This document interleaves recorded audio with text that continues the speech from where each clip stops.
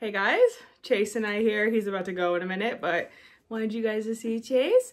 So I wanted to talk about our recent trip, Chase's first trip, and all the things I learned, things we prepped, and just how to fly and travel with the baby to the best of my ability. But Chase is gonna go play in the other room. Say bye. Bye everybody. Okay, so if you guys are as scared as I was to travel with a baby because I had no idea what I was doing, I always thought like, oh yeah, we have a baby, we'll just like pop it on planes, we'll be fine, everything. No, it is so much work to get ready for a trip. Thankfully, our nanny prepped a lot of his suitcase, but I'll go through all of that and just kind of what I've learned on that trip and just all the things. The first thing is usually I'd pack the night before a trip. I packed like 2 days before this trip for myself, and I packed double outfits for myself just because I'd be carrying him and like on the plane and stuff. I brought extra outfits definitely for the airplane. Bring like 2 or 3 outfits for whoever's going to be holding the baby, if not both of you, because they can poop, spit up all the things on you, and you want to have a separate outfit so you're not sitting in whatever is on you. I didn't think about that, and Blake's sister gave me that tip, and I'm really glad. I didn't end up needing my outfit, but it was just good to have in general. I had like 2 onesies and then like 2 sweaters to like put over if I needed to. So that was first tip. Onesie was a good and bad idea. Good because like it was just easy. I didn't have to worry about like my shirt moving around when I was holding him, but also if I needed to go to the bathroom, like I can't just take off the bottom. So maybe do like a cute yoga set or something like that for yourself. And then definitely like layers. And I have like a baby carrier, so you can't really have a sweatshirt on with that, or I don't like to. So I like to have a cardigan. So I brought like a cardigan and then a sweatshirt as well. So my outfit was pretty much that. I pumped on the way to the airport. You can take breast milk through most airports and they test it, I believe. We flew through JSX, so it's kind of like a semi-private, and I only did that because I was so afraid of LAX because he's still so small. It doesn't have all his shots and all the things, so I just wanted to like make it a little easier on us. They don't really have like crazy security, and like parking's really easy. So I will say we did do like the little bit more expensive but easier route for our first trip because I didn't want to like have chaos, and I don't know, I was just kind of like freaking out, and it wasn't too much of a difference price wise, so I went with that. That's not always an option, and that's okay. As far as LAX, I have heard that it isn't like too bad. I just like, I don't know, I was just freaking out, and that was just the best option for us. And it was a quick trip and it was a quick flight. So this is the other thing to remember, is this was only like a 45-minute flight, so a lot of this will depend on how long your flight is. Obviously, when we go to Australia, like sometime this year, I'm really like terrified for that flight, but we'll figure that out when it comes. So some things that we packed, like his whole suitcase with, like we brought the play mat. We brought like I think 3 or 4 sleep sacks. We brought like basically 4 or 5 outfits for every single day. And he actually went through almost every single one of them. I did laundry the night before we left to come home because he was almost completely out of outfits. Onesies, cute outfits, like you name it, he just like went through them all because he's in a spit up phase at the moment. So like even we have bandanas for him, completely like all gone. So pack like 6 times as much as, and their clothes are so small that it's okay, but you can never have enough outfits. Luckily there was also a Target across the street, so I went and bought a few outfits just because he was literally out and I didn't want to do laundry, and I ended up doing it, so whatever. But whatever you think you need, multiply it times like 4 to 6. Just do it. You won't regret it, and you don't want to, if you don't have laundry there or whatever, just do it. Yeah, so besides that, in his suitcase, I also packed a whole thing of diapers. You can also like buy diapers wherever you go probably, but I just waited enough time because it was a really quick trip, only a couple days. So I bought like a huge pack of diapers, and I think I did enough 10 to 12 for every day. He didn't really go through all of them. I ended up bringing some of them home, but again, double whatever you think you're gonna use. So I averaged like 12 a day because he was kind of doing that for a while, and now he's like calmed down. So half the suitcase was literally his diapers and then like his play mat and all his like toys. If you think you're gonna need it, just bring it. It will make your life easier when you're there, and I didn't know what we would really need. Besides that, it was just his clothes and some like blankets and wipes, and then formula. I brought like a whole thing of formula. I'm still pumping, so I knew I would have that, but I just you never, again, you don't want to run out of formula, especially if you have a special kind that you like. So just bring the whole thing, or bring 2 or whatever for however long your trip is. We obviously didn't run out of that, but just do it. Also, I wasn't sure how like car seats and stuff went for like the trip, so I ended up kind of doing some research, asking some friends who have babies. We have the Orbit here at home. I love it. It's just like I didn't want to deal with it. It's like with getting it into a car like for cabs and stuff. I knew we weren't going to be in a lot of cars, so I ended up looking at research, and I knew we want to travel more, so I ended up getting the Duna stroller, and I'll put a little video here. It's really easy to use, like so easy to use. We didn't end up taking the base because you can actually do a European way to put it in the car. I'm really butchering this, but there's a European style to use a car seatbelt to get it into the car really easily. You don't need the base. So we did that. I'll show you how easy it is to like break down and put back out here.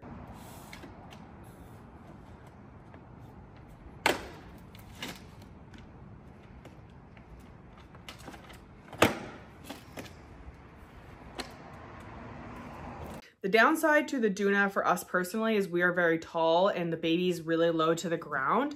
Really great for travel and convenience, as far as it's a car seat and a stroller. Just doesn't have any storage, so you have to like purchase extra things for storage. Like there's nothing under, there's nothing on the handles. It's literally just a stroller car seat. So if you want, I have some like attachments that I found that I really like. One by Mom Cozy. It's like has, you know, cup holders and all the things. So I'll link that below as well. But I really like the Duna. I think they can only fit in it for about a year, I believe, or 2 years. I can't remember. So we're just going to use it. It was the cheapest of most of the options as well. It was like $550. A lot of the other ones I was looking at were like $1,500 or something. So again, a lot of people recommended it, so I went with that. It's really great. It was super easy. Like literally took 2 seconds to put it like in the car wherever we went, and yeah. Besides how tall we are, for shorter people, it's probably great. It was just like, I wouldn't use it as a daily stroller just because we're so tall. And besides that, some stuff that I wanted to show you guys that I really like and that I brought for the plane and just in general. So I have this changing mat. I'm really weird about germs. And again, like I wanted something that I can change him on, and changing tables in bathrooms gross me out. So I got this from Seekaboo. There's some on Amazon as well that I'll link that I have in our car. But I like this one because it has a little pocket for like an extra diaper or two right here. So I like this one, and I like that you can like wipe the whole thing down. Most of them are like that. And then as far as diapers for the plane, one thing I recommend is, again, like triple what you think. So I think I packed like 15 for the flight. I went through one when we got there. Like I changed them when we got there. I changed them when we landed. Again, it was only a 45-minute flight. And then I changed them again when we got, so I went through like 3 or 4 maybe. But a lot of babies, depending on the altitude, will poop immediately when like you're starting to take off because of the air pressure or the pressure. Didn't happen to us. Thankfully, he just fell asleep on me, and I kind of tried to plan his feed to where he'd be like really hungry but not fussy right when we were taking off. And I had like 2 bottles ready in case he like wanted one on the way down as well.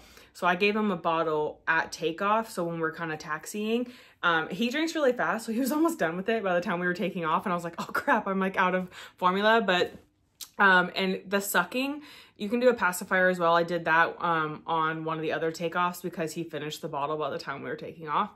But I did a pacifier for the other one, and the sucking helps their ears pop. Blake's sister told me that, I believe. A great tip. He didn't fuss, didn't even care. Again, it was a shorter flight, so I don't know if we went really high up. We kind of stayed lower, so maybe that has to do with it. Just a little PSA. But yeah, that really helped. Like a bottle at takeoff. Landing, he was fine, so I just put a pacifier in, or he just slept on me, which I think Blake got a video of. But yeah, definitely do that because you don't want their ears to be hurting them and them screaming the whole flight. And so yeah, that made it really, really easy. He didn't spit up, he didn't poop, nothing crazy happened. So I'm not like scarred from traveling yet. But yeah, and then I have some other things that I want to show you guys of like stuff that I like for travel.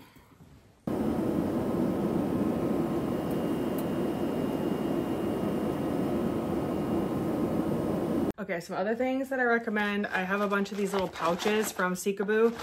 This is like the smaller one. I have the bigger one. So this is what I put like the wipes, diapers, everything in my purse, or in, I think I had a diaper bag for him. So I put all of like the diaper stuff in here, and then some extra like shirts and onesies. And then definitely bring, like if you have burp cloths, we have a bunch of little muslin ones. So I think I've packed like 10 of those because he again is fitting up a lot. And then I have one of these bigger ones. If you're breastfeeding, take like whatever you want for that. This is like a big muslin one that can also double as like a light blanket. So I took one of these, and then like a thicker blanket-ish one, because sometimes planes can get cold. And that was great because like he got a little bit cold on one of them because he'd gone through his warmest outfit. So I like bundled him up in this, and it was totally fine.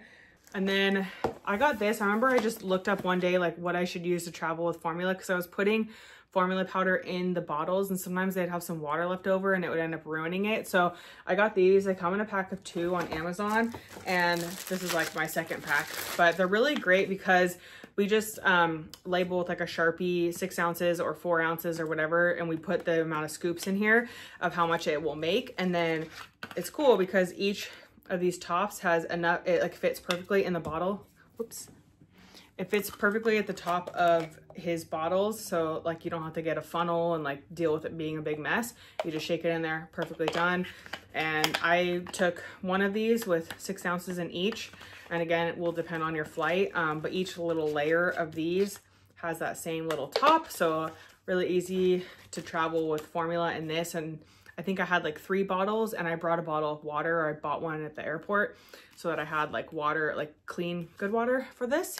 But this was like super, super helpful. And I have one of these in the stroller with formula, one in the car with formula. It's just like a lot easier to travel with, and there's 2 of them, and it's just super easy.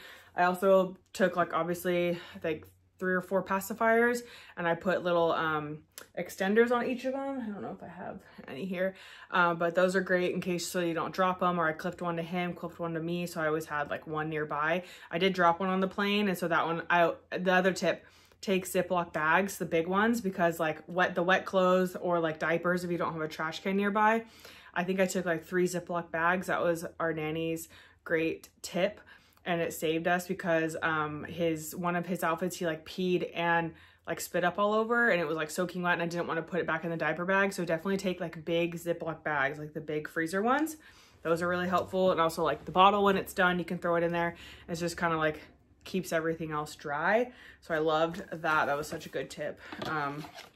Another thing that I did, because we're using the snoo, I'm like terrified of being without it.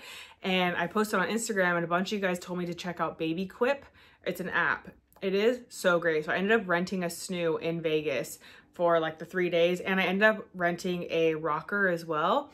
And so easy. Literally, it's like a rental service for baby stuff. They have toys, like beds, all these things. I had bought a pack and play, but obviously it doesn't like move like the snoo does. And so I just really wanted to know I would get the sleep and he would get sleep while we were away. So I ended up renting a snoo. The lady was so nice. It was all sanitized. Everything was great. She just set it all up for me. Super easy. And I think it was $20 a day. So honestly, it was great for the fact that we could just like know that he was going to sleep well and everything was going to be the same. But besides that, like, it was a pretty good trip. I mean, again, we were very fortunate that we were able to fly like semi-private, and it's just like a little bit more expensive, but it's like an easier airport, closer. We could drive our own car there, like all the things.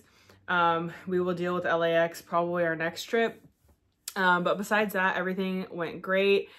Just definitely, if I can recommend anything, take more than you think until you get your bearings, because it's really overwhelming to travel for the first time. And I'm really glad that Blake is so like hands-on. It helps with everything. And I ended up holding Chase for the flight because I think I just wouldn't have been able to be relaxed if anyone else was holding him. It's like a me thing.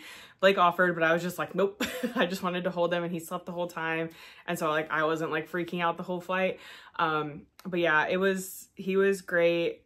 Perfect. I think he was 2.5, 3 months old when we did that. So yeah, I don't know if that's an easy age or if we're lucky. I don't know, but I'm not mad about it.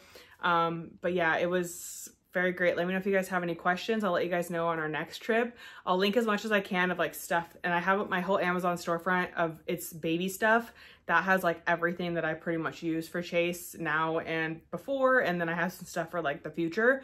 So I've tried to keep it all in one place for you guys, but I'll link some of this stuff as well. And I hope you guys enjoy. Let me know how your trip goes if you end up going on one. Very overwhelming, but you can do it. And once you kind of like put your toe in the water, I feel like then it's not as crazy afterwards, because you kind of like know what to expect, or you like know what you needed to pack more of or whatever. But definitely recommend smaller trips. We're trying to do little trips to like kind of slowly, instead of like one massive trip where it's like so overwhelming that I never want to do it again, because I know myself. So next thing we're gonna try to do is like a staycation somewhere and see how that goes. But yeah, I'm really tired. But let me know if you guys have any questions, and thanks for watching. Bye.